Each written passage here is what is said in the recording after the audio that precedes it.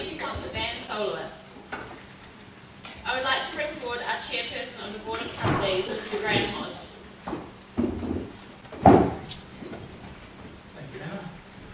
Good evening, everyone. If you haven't figured it out by now, my name is Greyham Hodge and I chair the board, and it's a real privilege and pleasure to do so. I've done it for a few years now, and I can't help but be impressed with these evenings. So I'd like to add my warm welcome along to everybody tonight, all the parents who come along to support the sons and daughters here. Great to see you. Thank you very much for coming along. It's been a busy year from a board perspective. We have a number of things. We had an aero visit in the middle of the year.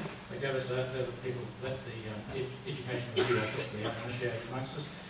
They come in and do a report card for us, like the ones I sent home.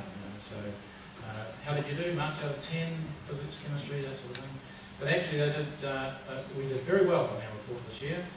They came in with some recommendations as to how we can improve things around the school, which we expected. But all in all, the team, 3 or 4, I think it was, spent a week here drilling into the place, and it happens once every 3 years. They gave us a very good report. We're very pleased with it. They're very complimentary. And that's due in no little part to the people sitting behind me on stage here.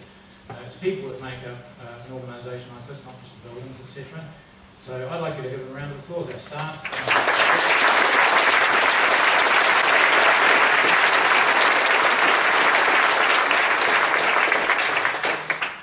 It's been an interesting year for a number of reasons. So the board election back in April, we saw several long-serving members of the board retire.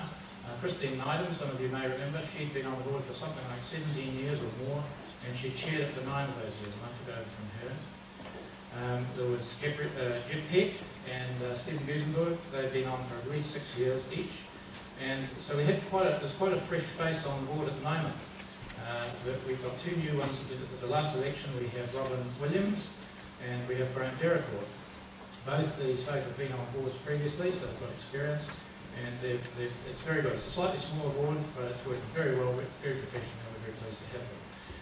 It's the working relationship between the board and the management that make an organisation like this, and I have to say it's a very good, solid, professional working relationship, and it's due a notable part to Mark and his senior team, and very pleased to be part of that action.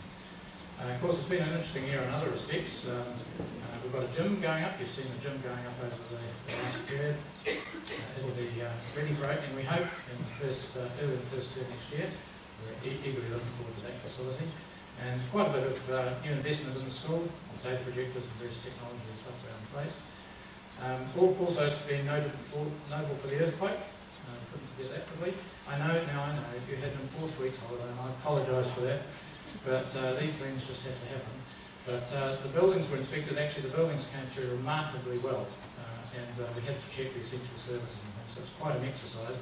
And the September board meeting, which we held on schedule on the 8th of September, that was the day when we had the 5.1 aftershock in the morning, you might remember. And we had the building rattling and shaking around us in the evening as we were having our board meeting, so I won't forget that. But look, these evenings are special. They're not about us, they're about you folk. And I'd like to offer my sincere congratulations. And if my kids come up on stage anymore, I'll run out of things to do with them. But thank you very much.